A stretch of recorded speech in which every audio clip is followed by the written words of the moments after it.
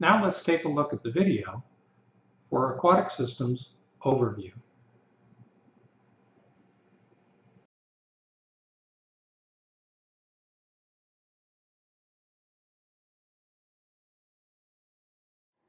Fish, bugs, turtles, birds, and plants. Aquatic ecosystems are teeming with life. There are actually 6 major aquatic ecosystems in Texas, providing us with a diversity of biological life. Aquifers and springs contain and channel groundwater. Underground reservoirs and rivers form the aquifers, while springs are the points where groundwater travels to the surface.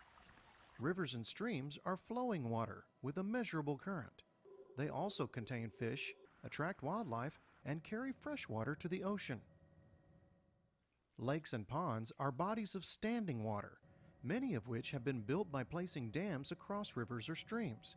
They are used to hold water for people to drink, production of electric power, recreation, and for use in agriculture.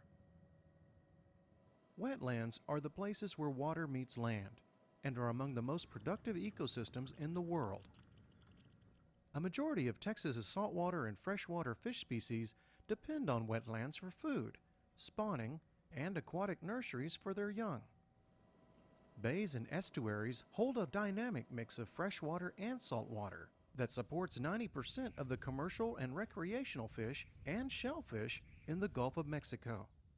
And the Gulf of Mexico is the 9th largest body of water in the world, providing over 1.5 billion pounds of food collected by commercial fisheries every year.